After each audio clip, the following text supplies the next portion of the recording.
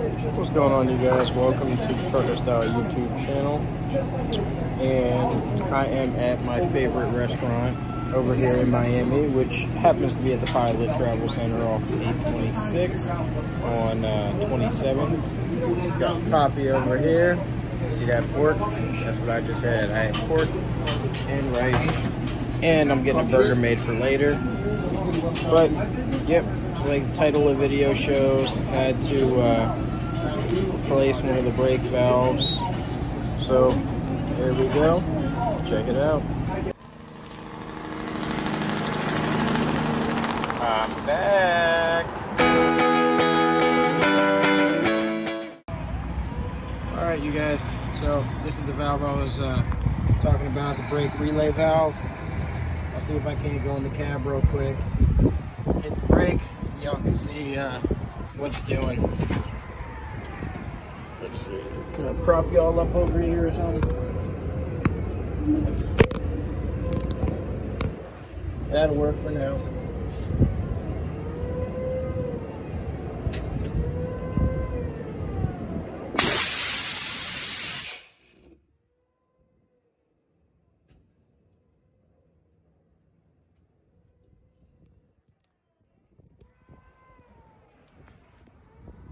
Alright, so I'll be back with you in a minute. We're going to change this thing out. I do not believe I can rebuild this one because it doesn't seem like the O-ring is split. It seems like something internal is has went bad, but I'll once I get it off, I'll show y'all another way to rebuild them if there is an internal damage in here. Alright, you guys, we got the old valve off. These two are what hold it onto the bracket and the frame. Let's pull these last two off and see what the damage is inside. Alright, well, when pulling this off, you got to be careful. There is a spring in there, so it is spring loaded. And if you are rebuilding it, then you got to be careful not to lose anything. And on this tag right here, RV055, that's the style of brake valve we have. You know, recording with one hand and then taking these off is a pain in the butt.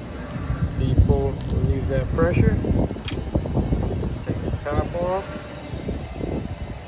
O-ring's not bad. That's not a problem. There's a plunger. Seal seems to be good. It's not too corroded. Inside, I mean, there's a little rust. The spring's not broken. Just leaking past the seal, or oh, there's our problem right there. Little piece of plastic broke off. That goes down right there in that hole, and that seals it from the exhaust. So we have found our malfunction. Like I thought, it's internal damage. So this one we cannot rebuild unless we replace this plunger. But I do not believe you can just buy the plunger. So, I'll be back right there with y'all once I get the new part. But first, we're at Miami Star. So y'all can come check it out. This is some of the stuff they have over here. Very cool.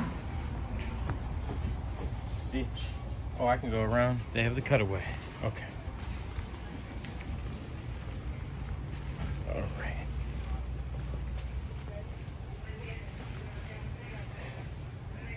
Alright, you guys, real quick glimpse.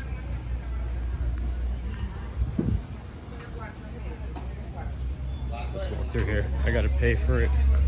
The display one was the only one. Damn, we gotta go all the way around. Alright, you guys, so let me put this on. I got this one. Outside fittings aren't the same size and no one around has reducers. So I'm taking all the guts out of this brand new one and putting them all in my old one.